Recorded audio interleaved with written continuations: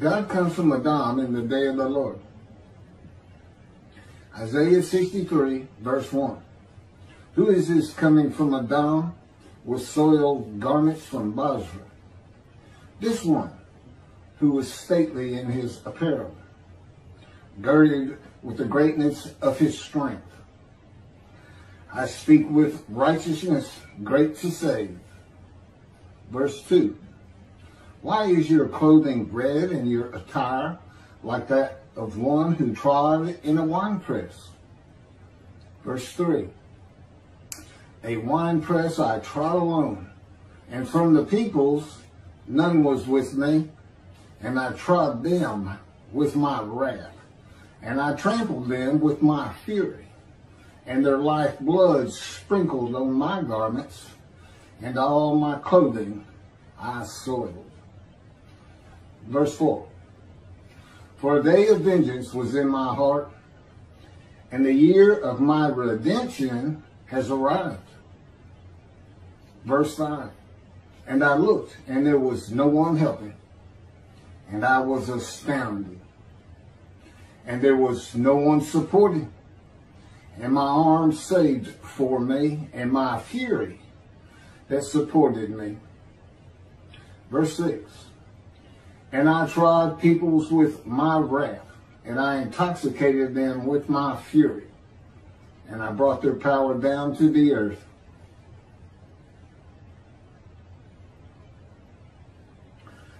Verse 4 would be the awesome, fearful day of the Lord of Malachi, chapter 3, verse 23. Verses 5 and 6 are if the people of God, the Jewish people, refuse to heed his prophet, and the purpose of Elijah does not prosper, and God comes with utter destruction to the land. If the Jewish people do not believe in God's righteous servant, they will have their glory hurled to the ground. The glory that comes with the return of God to his temple on his holy Mount Zion. When God says, I trample peoples in my anger, he does not do it in his power. He raises up armies against Israel. And he does not do that in his power. The armies are always there. And when he speaks to his prophet and is not heeded, those armies come and destroy. They always have. God uses himself in the first person of the scripture often. When he says, I will bring utter destruction, he means my creation will bring utter destruction. The armies will bring utter destruction. God is his creation. That he can do it in his power simply makes the destruction seem more assured of happening. To instill fear of him in his people, if his prophet is not listened to and heeded. The teaching of possible utter destruction when God returns with his messenger Elijah and the angel of the covenant that you desire in the day of the Lord does not fit into the sages and rabbis' era of restoration, redemption, and exaltation, the Messianic age of the Jewish people with peace throughout the world, Judaism as the only religion, and Hebrew the only language.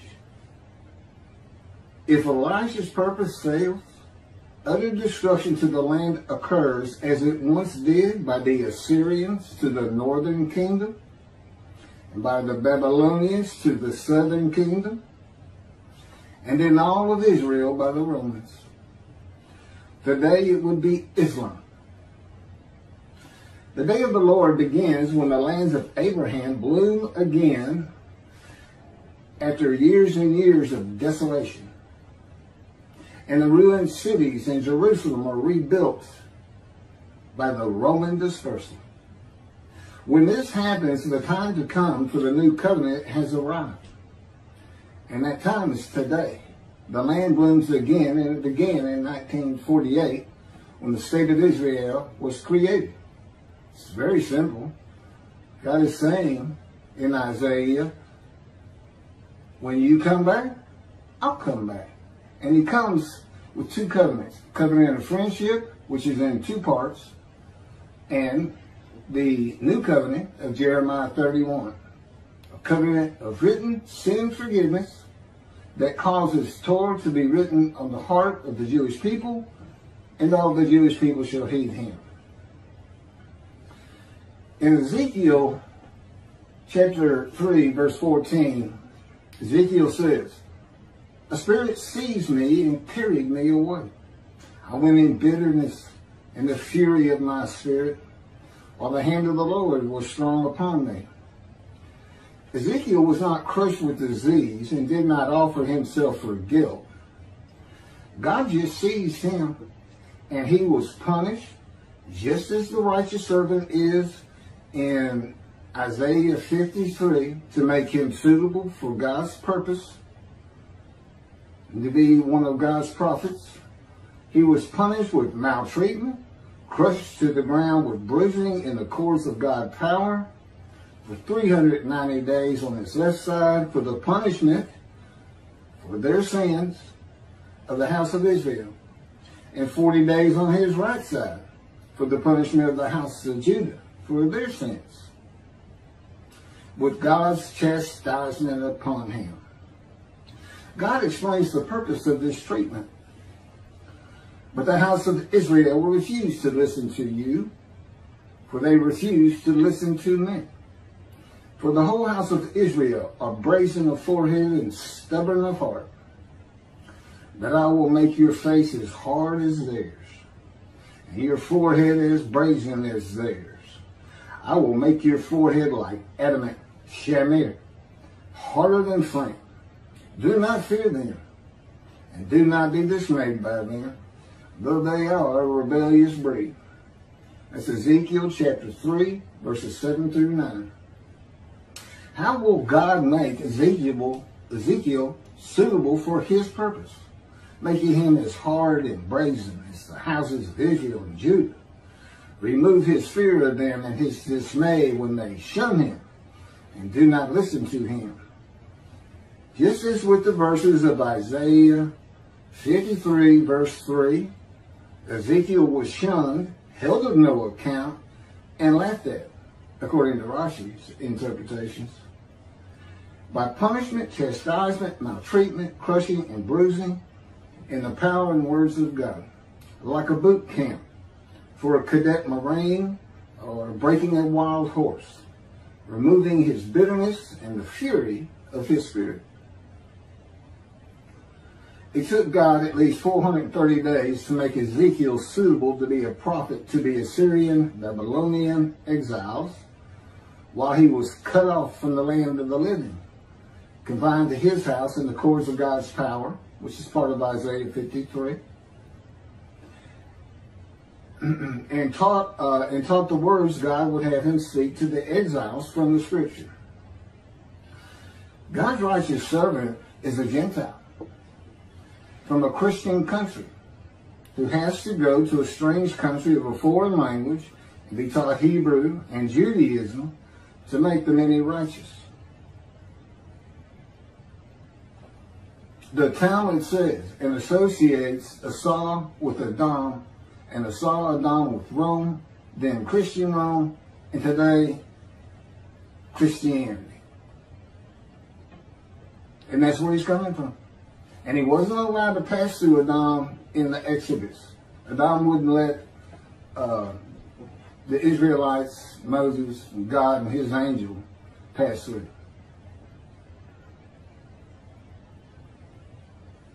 God will be in this Christian country for a long time, making his righteous servant suitable for his purpose with punishment, chastisement, maltreatment, crushing, and bruising. A purpose that might prosper. Rambam was correct in chapter 12, paragraph 2 of the laws concerning King Moshiach as to the arrival of the anointed one before or after Elijah, when he says, all these and similar matters cannot be clearly known by man until they occur, for they are undefined in the words of the prophets. It is the arrival of God's righteous servant that Judaism should have been concerned with all along, and in particular his role as Elijah, who doesn't have a description, but he's in Malachi 3, and he has the same purpose. He's not the man described as Elijah of the Bible, but his purpose is the same. Make the many righteous, bring the Jewish families back together, one to the other, being mindful of the teachings God gave Moses, of his laws and commandments for all of Israel. And that follows with Elijah, but no description. But it's the same, and it's a purpose that might prosper. If he's not successful, God comes with utter destruction to the land. Isaiah 53, God has a purpose that might prosper that's not specified. It's to return to his temple, we find in Malachi 3, verse 1. And it might prosper. It's, so the purpose of the righteous servant is the same as the purpose of Elijah. Teaching that Isaiah 53 is the Jewish people prevents this in God's righteous servant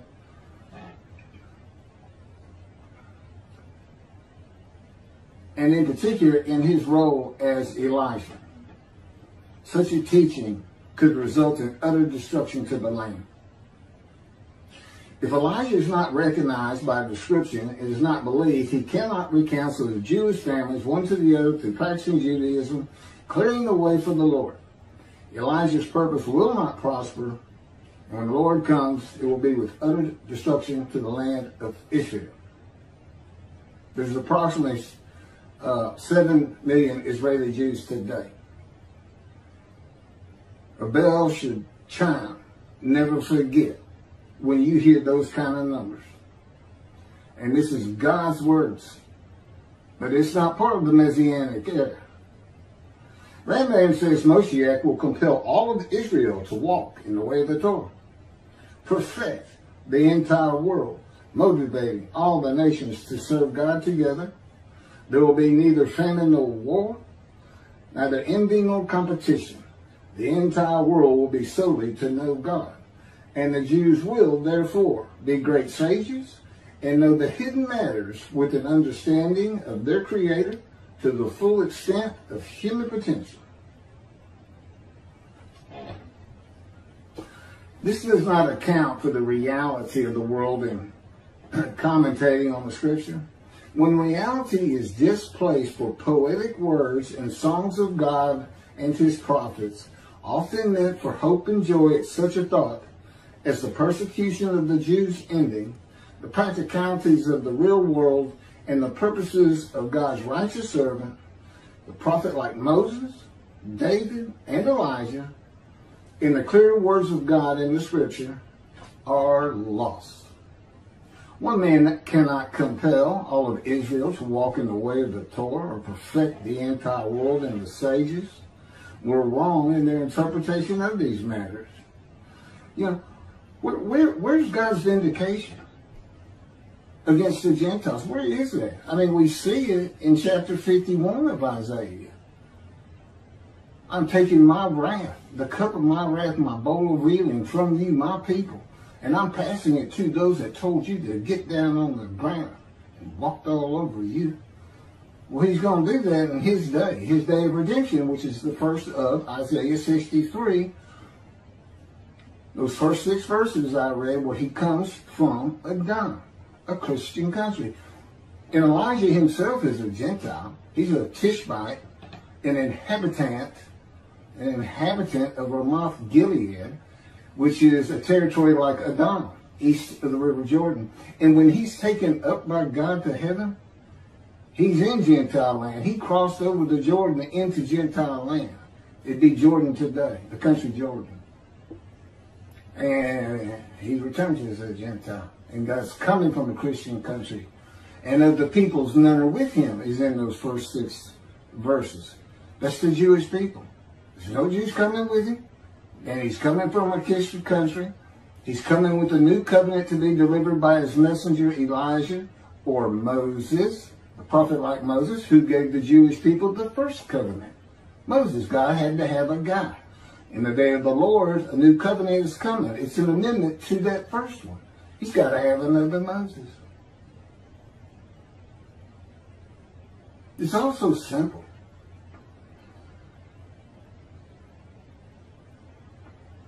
Compel all of Israel to walk in the way of Torah or perfect the entire world. I just, it's an impossibility. Something can't be done. You have to ask yourself, okay, well, that's not going to happen. God doesn't work like that. This world's not going to change like that. What is there? Well, you have to read these covenants of friendship. And quite frankly, do the Jewish people want the entire world to be a Jew? Do you want 2 billion Christians and 2 billion Muslims converting to Judaism? I mean, right there you're looking at somewhat like 4 billion to 4 on voting matters at synagogue. And in the words of Rambam, one should not entertain the notion that the King Moshiach must work miracles and wonders and bring about new phenomena within the world, resurrect the dead, or perform other similar deeds. This is definitely not true. Compelling all of Israel to walk in the way of the Torah would be phenomena, miracle, and wonder. Perfecting the world would be beyond that. He says this is going to happen, but it can't happen this way. It can't happen by miracles. Where would we go? You see, in his world that's possible. That's why the rabbis today who are stuck in antiquity, in the dark ages, and they just go with whatever the interpretations were back then. Well, back then, Rambam could have a point. His world was small enough and knowledge was small enough that this made sense. But not today. Not today. There's billions of people on this planet. But that's what the rabbis teach today. As Rambam said in the laws concerning King Moshiach, chapter 12, paragraph 4, if a king will arise from the house of David, who delves deeply into the study of the Torah, and, like David his ancestor, observes its mitzvahs as prescribed by the written law and the oral law, if he will compel all of Israel to walk in the way of the Torah and repair the breaches in its observance, and if he will fight the wars of God, we may, with assurance, consider him Moshiach. If he succeeds in the above, builds the Mikdash, the temple, on its site and gathers in the dispersed remnant of Israel, he is definitely the Moshiach. He will then perfect the entire world, motivating all the nations to serve God together. And it is written, Zephaniah 3:9, I will make the peoples pure of speech, so that they will all call upon the name of God and serve him with one purpose. The problem is this. Rambam interpreted that, and how he did that, I don't know, as being all the peoples of the earth. Well, it's not. Go read the verse before it. Talk about cherry picking because you wanted to say a particular thing. No, it's the Jewish people. And they do. I mean, we're talking about the land of Israel. Well, when they created Israel in 48, they adopted Hebrew and Arabic as their language. They speak a pure language. This is a true statement from Zephaniah. It's a true prophecy. But the world, and from the world speaking Hebrew, you get the world believing the Jews are right about God. You get the world exalting and converting to Judaism. It's just wrong. It's not so much that he was wrong in his time. It's just, it doesn't work now. I mean, it was wrong. But there's an understandability to it. Today, there's not. Anybody that reads and thinks the entire world's going to speak Hebrew is just, they need to step outside the box for a little bit. The last paragraph by Rambam is a good example of misreading a verse of Scripture and then giving it a meaning never intended, and it becomes common and infallible belief among the rabbis and then those they teach.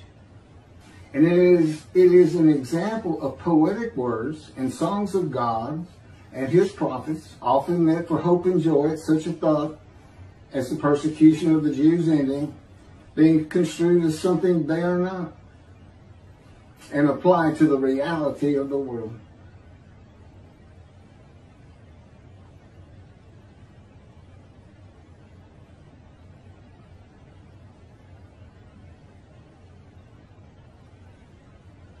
Here's what Zephaniah 8 says. This is right before 9, where he says, I'm going to make the people of a pure speech. This is the Lord. But wait for me, says the Lord, for the day when I arise as an accuser. Okay, that's the day of the Lord. When I decide to gather nations, to bring kingdoms together, to pour out my indignation on them, all my blazing anger. Indeed, by the fire of my passion, all the earth shall be consumed. Now, how is that perfecting the nations? How is that bringing peace and harmony among all the countries and peoples of the world? That Moshiach, he's not even Moshiach according to Rambam if that's not done. And that is still taught today. God has tested the world with the Jewish people, and the world failed. The fire of my passion is God's anger at the world and his love of the Jewish people in one metaphor, and the earth being consumed is a poetic way of saying the world will have no meaning to him or his people in the day of the Lord, the Gentiles.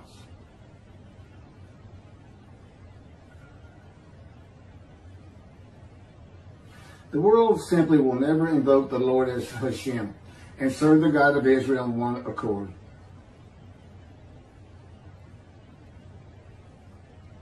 $2 billion or so Christians and 2 billion or so Muslims are not going to wake up one morning and in one accord speak Hebrew and denounce their false gods.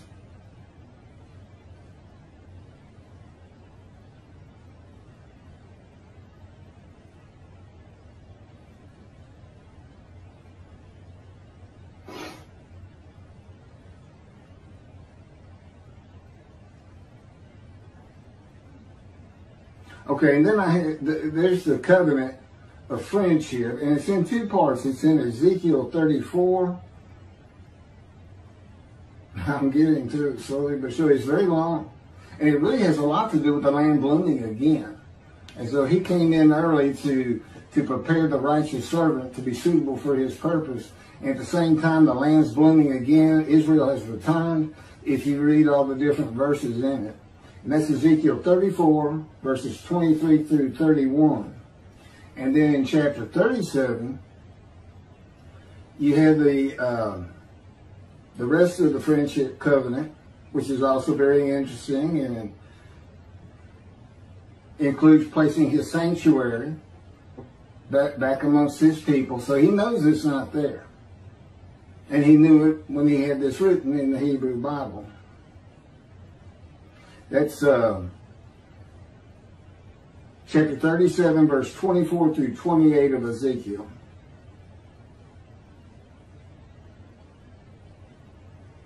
I think that just about does it.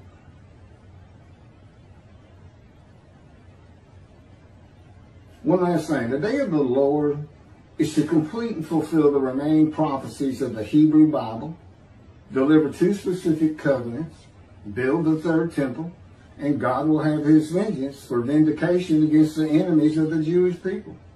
The Jewish people will never be overthrown and uprooted again, will no longer bear the taunts of nations, and will rest secure in a time of peace. All prophecies fulfilled by one man, who is God's representation, who brings before the Jewish people, by his actions and words, the will of God in the day of the Lord. As Moses did in the Exodus to the promised land. He is God's righteous servant, his messenger of the new covenant, and recounselor of Jewish families, Elijah.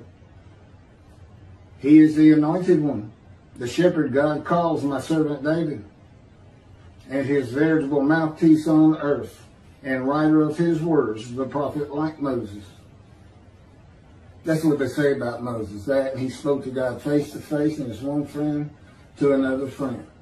And I'm going to talk about that on another video. Thank you very much.